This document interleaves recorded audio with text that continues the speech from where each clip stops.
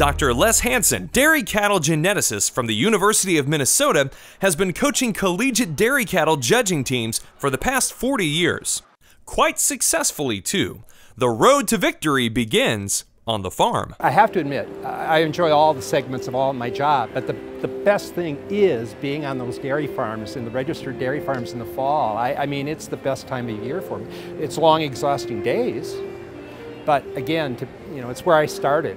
It was on a registered farm, and it's just good to be back there. And not all of our students grew up in that type of environment either. Many now are from purely commercial operations, so to expose to the registered business, I think is pretty valuable. Students spend hours practicing on dairy farms, ranking classes, and giving reasons for their selections. In addition to learning the art of evaluating dairy cattle, college students are honing their decision-making and public speaking skills. We're developing professional speakers, so yeah, I think the public speaking is number one, but the bonding.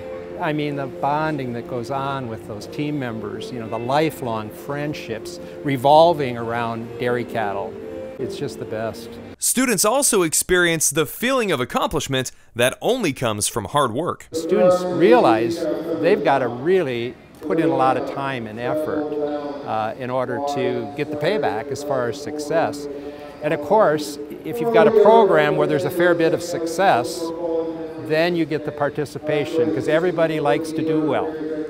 So I think the fact that the students are willing to make the investment and then get the payback from that investment. Hansen says providing a nurturing environment for students is the absolute key, not only for a successful judging team, but also developing young adults into future leaders for the dairy industry. We try to, point out the potential in people, and I think the other thing with a mentor, being a mentor perhaps now in my role, is that we emphasize the positives and what that person may contribute and where they may fit in.